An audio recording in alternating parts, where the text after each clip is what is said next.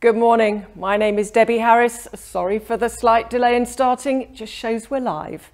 I'm the founder of Autumna and I want to thank you so much for joining me, slightly belatedly, on this beginner's guide to finding elderly care.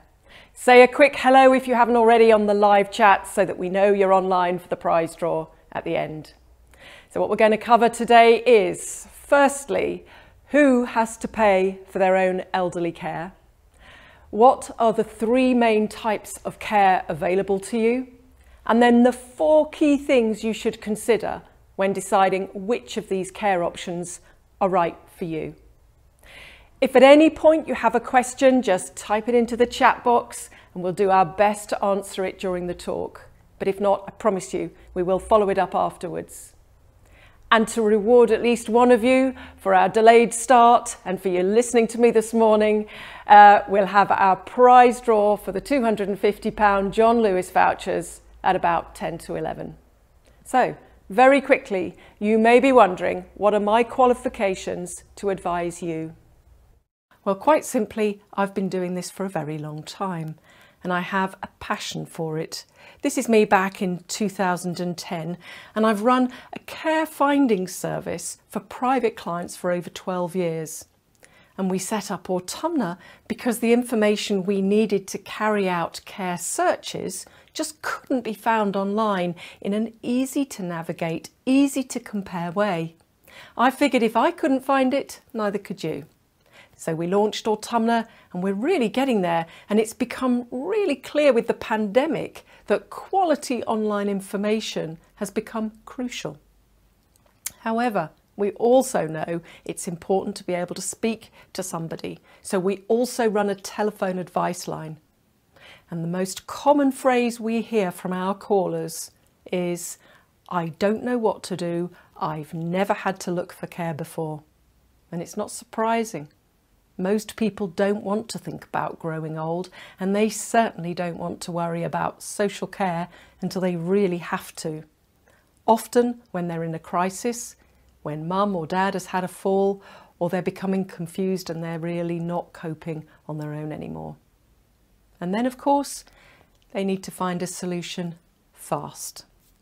The thing is, as with anything, the choices you make are so much better if you do know what to do and you have the information you need to hand. And that's what this talk will help you with. We will take you through the first steps of identifying your care options, what support those options give you, where to look for legal and financial advice, and practical support and advice on the logistics of moving into a care home. And of course, any questions you have throughout this webinar, you can ask in the chat box. Before I start with who has to pay for their own elderly care, I want to give you some statistics. Set the scene if you like. There are around 415,000 elderly people living in care homes. There are around 13,000 care homes for the elderly. Approximately 820,000 people have home care of one form or another. Around 60% are self-funding their care home fees and 90% are self-funding their live-in care fees, whereas only 30% fund their own home care. Now, we have set the scene who has to pay for their own care.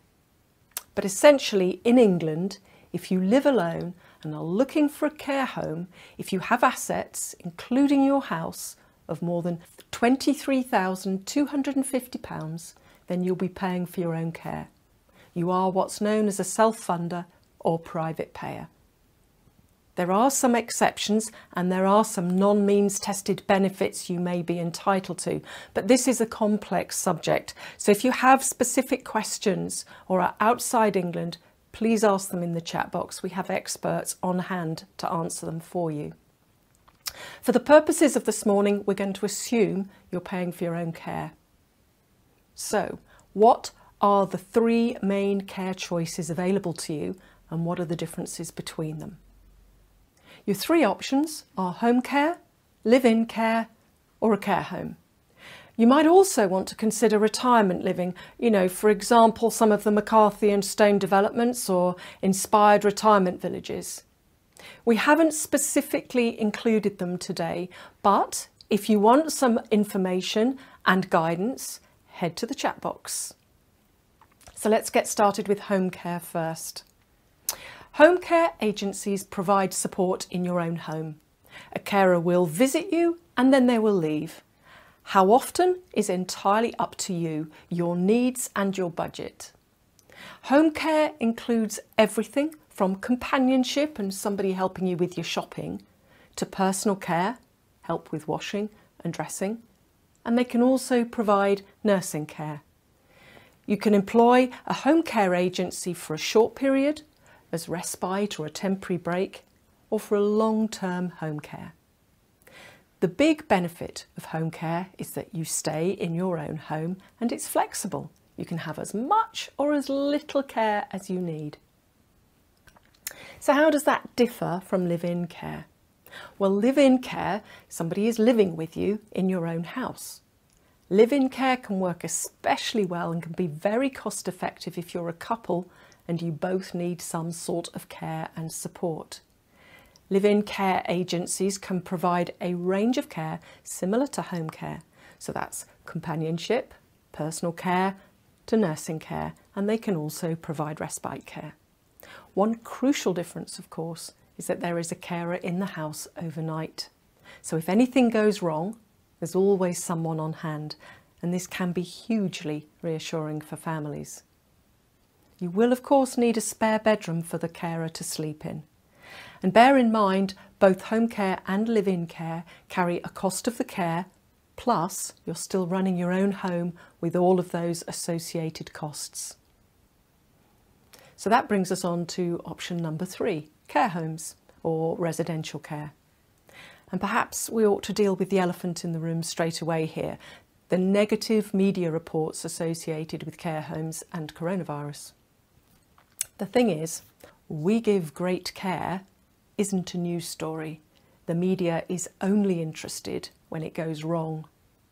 And whilst we are all aware of the terrible effects the virus had on care homes at the start of the pandemic, there is a case now for saying that actually care homes could be some of the safest places to be if you're elderly.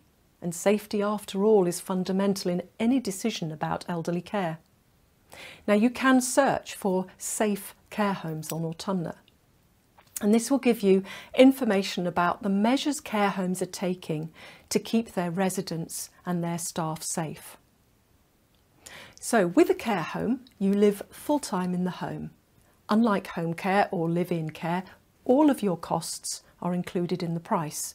So that's food, utilities, laundry, medicine, and of course, care. There is somebody on hand 24/7 to support you, and the home will have the equipment and the space to support whatever your needs are. And that's something to consider if you're trying to stay at home. However, the big advantage of a care home is the social engagement.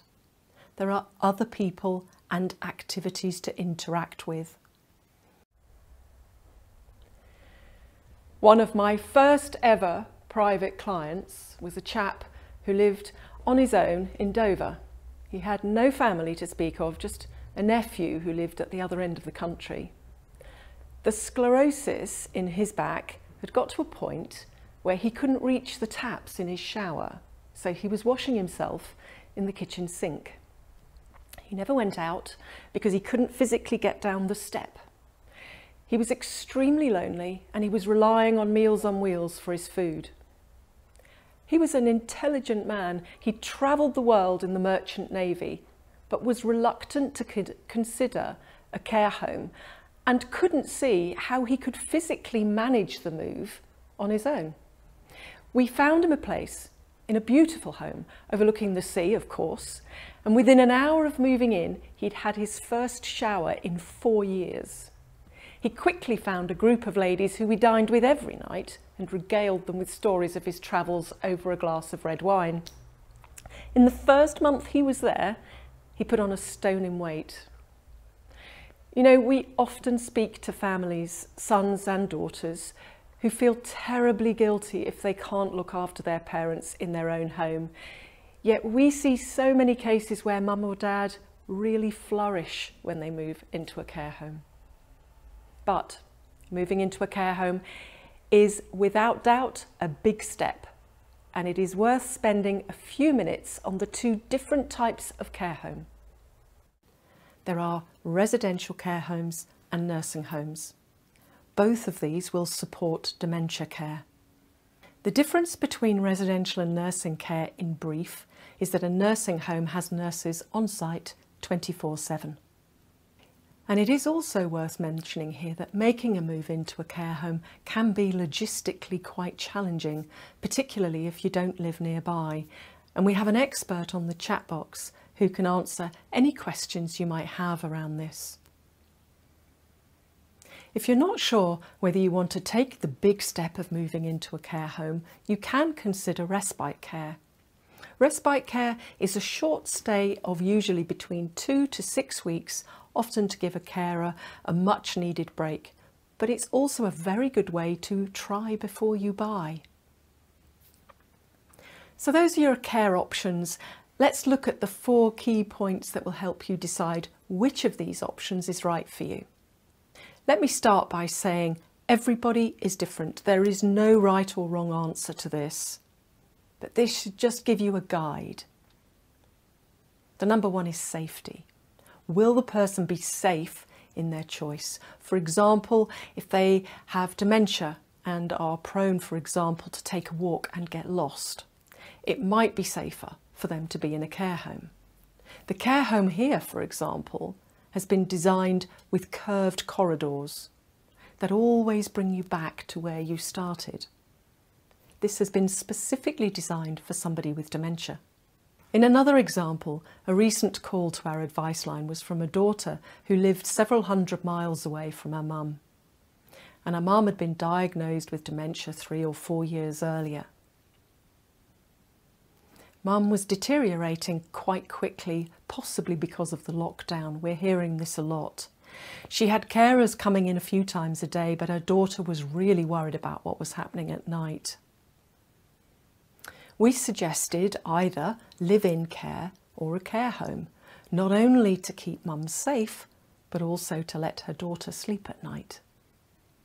Number 2, isolation.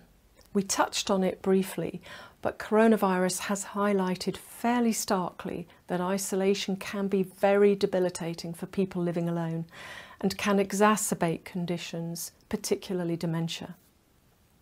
As we've said, a more stimulating environment can definitely bring benefits and is something to take into consideration. Third one is cost. Consider the cost of your choice. Can you afford it, and if so, for how long?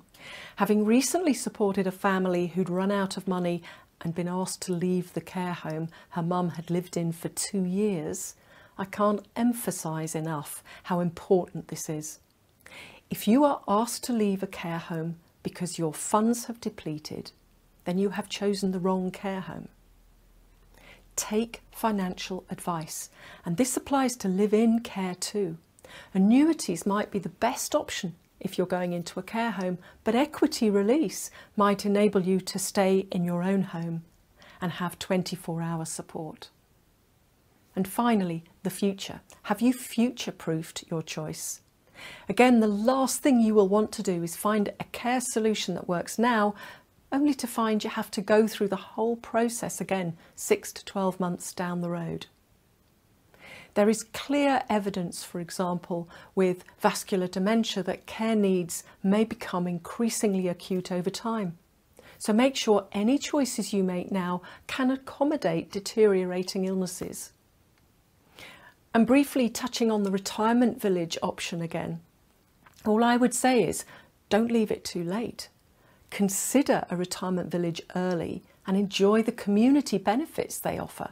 We had a very sad case recently where by the time the purchase negotiations had run their course and the solicitors had done their thing, the lady in question had deteriorated to such an extent that she never actually picked up the keys to her apartment and instead had to find a place in a care home. So, to sum up these 4 points, it's safety first, then look at the social stimulation, thirdly, how much you can afford, and finally have an eye on the future. So we're nearly there. We've covered who qualifies as self-funding, what are the 3 main care options available to you, what are the 4 key considerations in weighing up these options. So now let's move on to the legal and the financial bits. It is really important with both of these to get your ducks in line.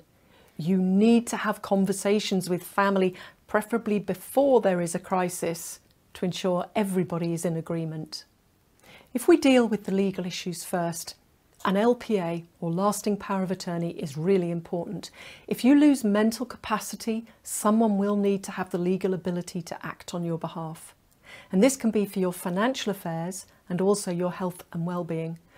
Without an LPA in place, important decisions can take much longer and become extremely costly because you have to go through the court of protection. If you have legal questions, jump on the chat box. We have an expert who can answer them for you. Now, paying for care. As I've said, taking advice early in the care search process can really benefit you.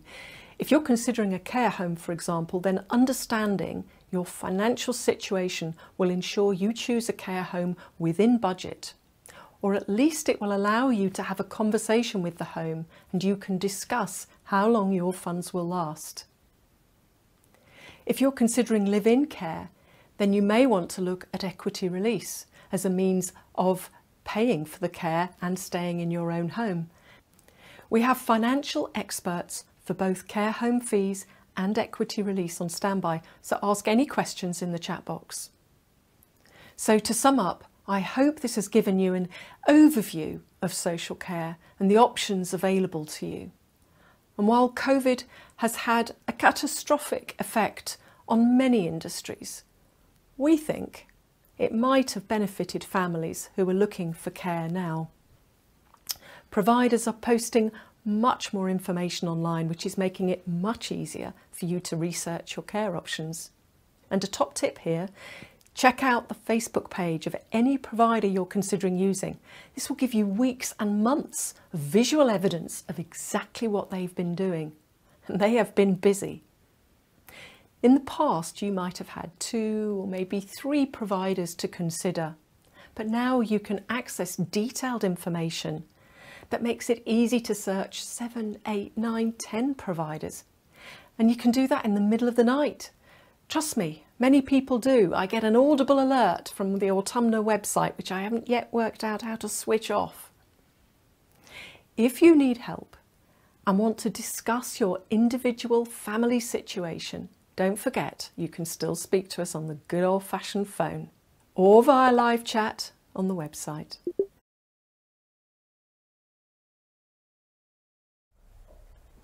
So that's it. I really hope I've given you some useful pointers this morning, and I want to thank you for tuning in. If you want to let us have any feedback on what topics our next webinar should cover, please do get in touch. And now for the moment you've all been waiting for, the draw. Rob, can I have the hat, please? Thank you so much. And the person that has won the £250 John Lewis vouchers is Rowan Norton. And we will be sending those to you this afternoon, Rowan. Congratulations. Thanks, Rob. Thank you again. A recording of this webinar will shortly be available here on the YouTube channel. And please share it with anybody you think might benefit from it. We will be sending a recording to you by email as well. And just know, you're not alone. We are care experts and we can advise and support you. And you'll see my email address up on the screen. Do get in touch and we'll be on the live chat for a bit longer. Thanks very much.